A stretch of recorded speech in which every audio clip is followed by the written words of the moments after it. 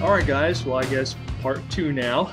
I've done a few other things here, and here's another one that I just did. It's done in the exact same way as the first one that we did. Okay, all I did is I laid glue down on this side, and then put static grass on the brown static grass. Then I put ballast, or in this case flock, on this side.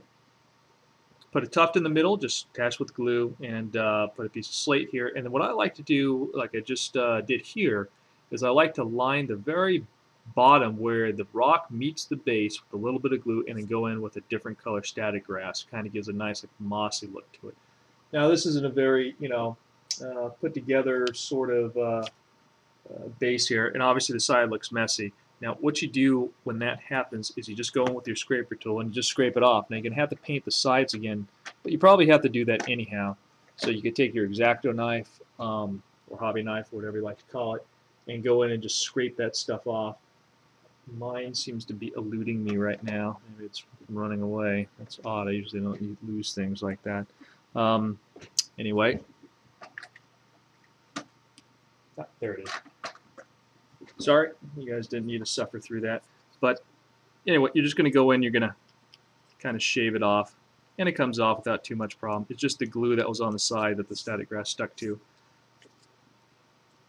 I sometimes like to have my ballast actually coming over the side like this. Sometimes it gets a nice effect, sometimes it doesn't. But anyway, there is another type of base.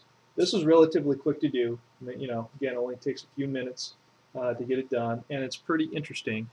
And again, whatever you like to put on there, you could.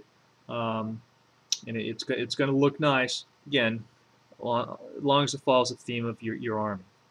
All right, so again, this was done the same way it does on the first one, and here's the first one again. So as you can see, same exact thing, just done in a little bit of a different way. And really different themes, different sizes, a little more detail on one than there is on the other. There you go. All right. Also what I did is I took the other 25 mil base and I covered it with glue. The glue is a little bit thicker, and I used our rock ballast. That's this stuff right here that I explained in the first video, right? And all I did is I laid it down, the glue that is, and then I sprinkled this stuff on top of it. Okay. This is a mix of both big and small aggregate. Okay, it means a little bit of sands mixed in here. That way you kind of get a variance of stuff that's actually on here. Now on top of that, I'm going to go in with a little bit of super glue, and you're going to lay kind of a bigger piece down on this, whatever you'd like. So I'm going to use slate again because it just happens. Actually, you know what? Instead of using the slate, why don't we go ahead and use some of the cork, and you can use it for that. All right, so these are cork rocks. Essentially, they're just pieces of cork. Not essentially, they are pieces of cork. I'm going to get 4. There you go. All right, and with the super glue, you're going to pick out the spot. Now remember, where are the feet at on this miniature, and where is it bald? So we're going to do a little one right here. Here on the side. Maybe one right next to it. There, and then how about over here? There, fantastic. If I could see where I put all those, we'll be in business. Take your pieces down. I'm doing a little haphazardly right now. You can do whatever you feel is the right way as far as what's aesthetically pleasing to you. Because this is for an instruction, I'm not really going to use these things, at least not immediately. There you go. Okay, so now all the pieces are down. Now comes, I guess, a little bit more of the fun part. We're done with the glue now. So what we're going to do is we need to get this one color. So question comes, what kind of base is it? Is it, forest type of base? Is it this? Is it that? Whatever it may be. And two ways to go about this. You can either just paint over it, which works just fine, or you can airbrush it. Okay. and I think we're going to airbrush it just because. It's one of the reasons is because the pieces aren't, super glue hasn't dried yet. Sometimes when you're doing it, sometimes it's better just to wait till everything dries and then kind of scrape across it. And anything that comes off is just not meant to be, so to speak. Like these two pieces right here just don't want to stick. You can do one, two things, and I will try and go back in here and reapply it. Now, usually that happens, by the way, when it falls off when you're doing this is because the glue that was holding on was attached to some sort of ballast instead of the actual base. So it dried just fine, but when it came off, it's because the ballast underneath gave way, and you basically just pulled ballast off instead of the glue failing on you.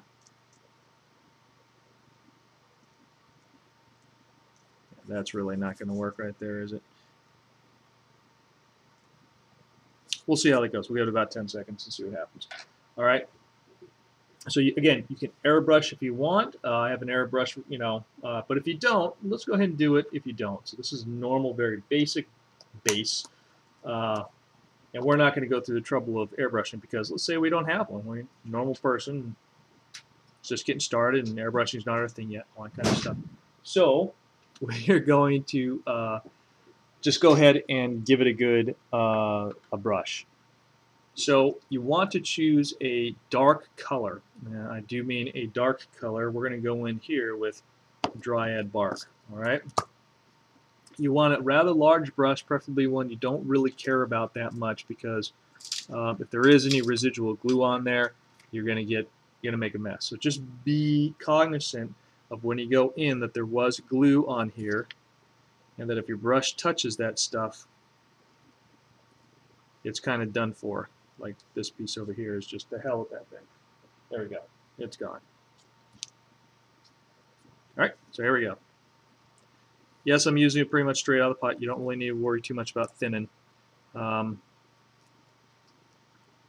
to make sure your brush is wet. Oh, real quick point. It may be a good idea when you're doing this not to kind of double dip. You might want to take all of the paint out, put it on your palette or whatever, and not go back in, because obviously you run the risk of getting aggregate into your paint pot. Okay, so here we go.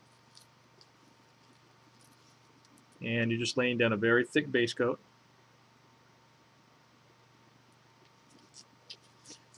Again, if you let this thing dry all the way, unlike I have, then you really don't have a risk of any of the other glue giving you any kind of problems. I'm using a stippling technique here.